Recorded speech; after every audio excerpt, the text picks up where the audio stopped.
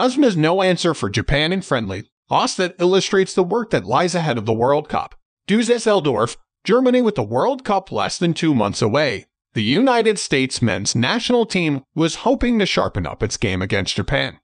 But if anything, it was the Samurai Blue who looked more ready for the showpiece tournament, riding goals either side of halftime from Daichi Kamada and Kaoru Mitoma to a 2-0 victory. The scoreline flattered the U.S. team's woeful performance, as the Americans looked completely out of sync throughout the match.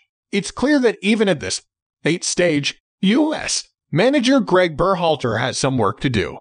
Berhalter often wants his side to play on the front foot, and that starts with pressing teams high up the field. On this day, though, Japan gave the Americans a taste of their own medicine, and it worked to perfection. Case in point was Japan's goal in the 24th minute, when a turnover from Weston Henny led to a transition opportunity in which Hidemasa Morita found Kamada wide open to side foot past Matt Turner in the U.S. goal.